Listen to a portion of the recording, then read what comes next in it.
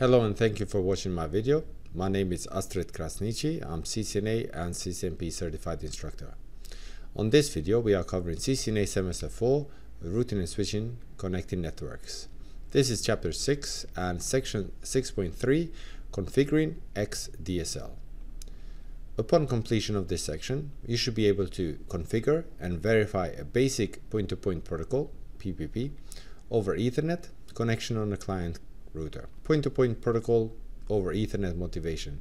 Now ISP, they do use PPP over Ethernet because they want to use PPP, point-to-point protocol, because point-to-point protocol, it does provide something like for example, authentication, quality monitoring, bundling, and lots of good stuff in layer 2.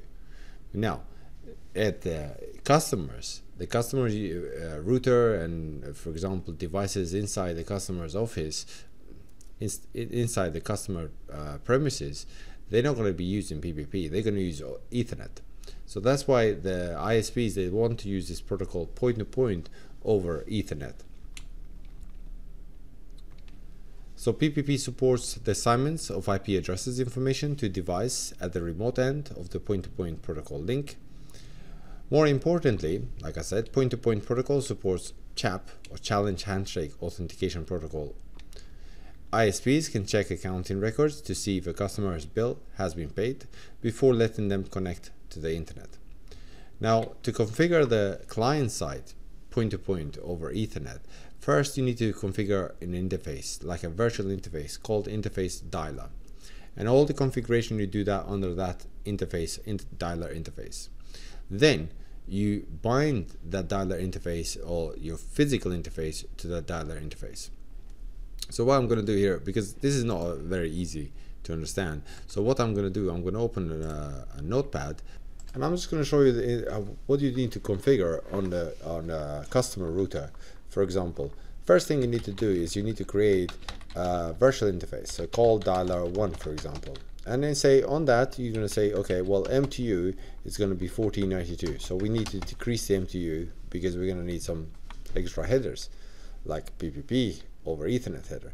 Then IP address is going to be negotiated. Then encapsulation is going to be PPP. I'm not going to paste any of these commands. I'm just writing the commands so you know, like very briefly, how to configure pppoe on the customer side, because there's another configuration that's going to be on the ISP, which you don't really need to know that for that.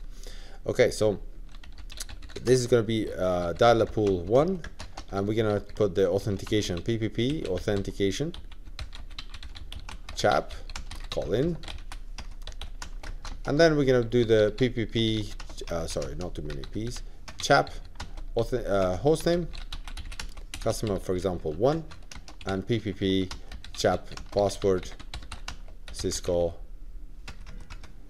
pppoe, that's our password.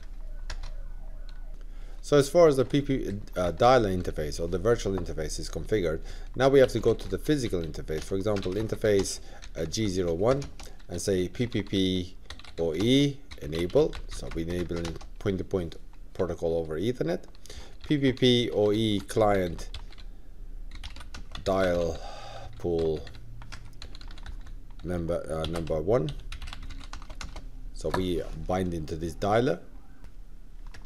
And one last command that we need to configure is the static route, so IP route, any network with any mask is going to access dialer 1. And after we do the no shutdown on the physical interface, if we do no shutdown here, we should get an IP address automatically from the internet service provider. Okay, this is very few slides on PPP on this last section, 6.3, configuring xDSL. But for the exam purposes, you only need to know very briefly on how to configure the customer router as a PPP. All this configuration, that you can see it on the screen here, all this here is under the dialer. So all this stuff is the dialer configuration. So MTU, dialer pool 1, encapsulation PPP, IP address negotiated, and so on. And then on the physical interface, we'll do just this config. Okay, and we have to do PPP enable as well, pppoe enable. Okay, thank you very much for watching this section as well. Please have a look at the other videos and don't forget to subscribe. This has been Astrid Krasniqi. Bye bye.